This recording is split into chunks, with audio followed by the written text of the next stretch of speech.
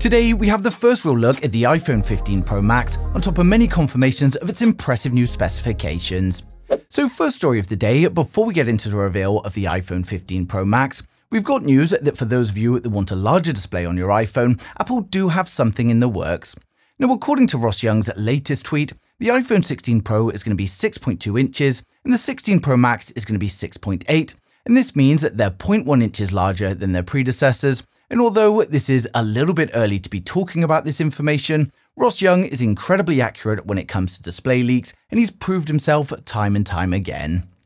Now next up, we've got news from Unknowns21, and he's confirmed that the periscope lens this year is going to be exclusive to the iPhone 15 Pro Max, and it's not going to be on the iPhone 15 Pro.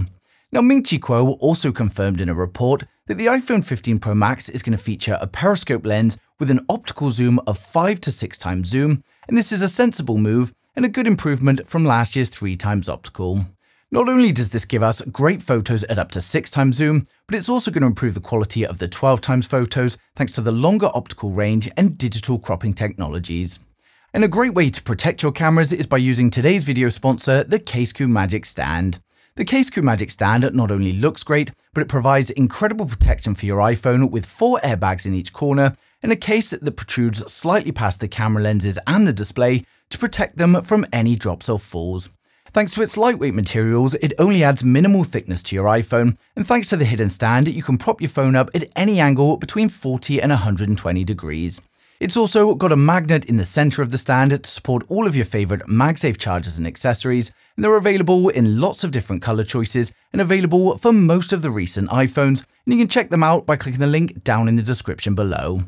Now next up, we've got more incredible news that the iPhone 15 Pro Max is going to feature the thinnest bezel ever seen on an iPhone. Reliable Leaker Ice Universe tweeted an image of the iPhone 15 Pro Max screen protector alongside a render of what we can expect the iPhone 15 Pro Max to look like, and as you can see, they're much thinner than the previous models. Now the iPhone 15 Pro Max is also going to have a slightly curved bezel, similar to what we see on the Apple Watch, and to be fair, I think it gives it a much more premium look. Now there's no denying that the 15 Pro Max looks very similar to its predecessor, but at least we're getting some improvements on the design here, and on top of that, we will of course be getting a brighter and better display.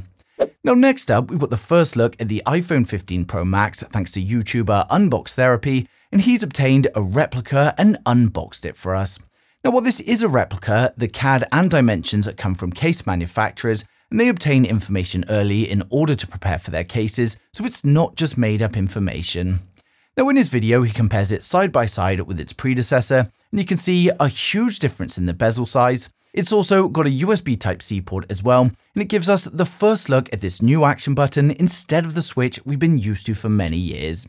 Now apart from that, it looks similar in terms of its design, and the only real thing to mention here is that on this model, we've got a unified volume rocket instead of the 2 separate ones, but not all leakers agree.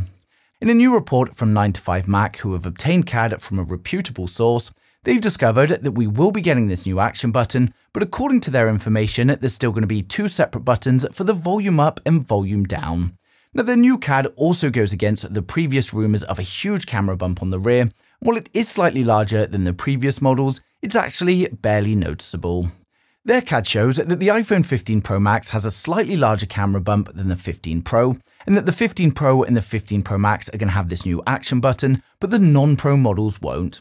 When it comes to the non-Pro iPhone 15 models, they're essentially becoming a re-release of the previous year's iPhone, including the same chipset, so they're definitely not going to be considered for upgrades from the previous model. Now for the Pros, it's probably still not going to be worth upgrading from the 14 given so many similarities, but for those on older iPhones or wanting to purchase their first iPhone, it's going to be an incredible phone. Now as we approach launch, more and more information is going to come flooding in, and I'll be sharing it as soon as it does, so make sure you subscribe to the channel so you don't miss a thing in the future.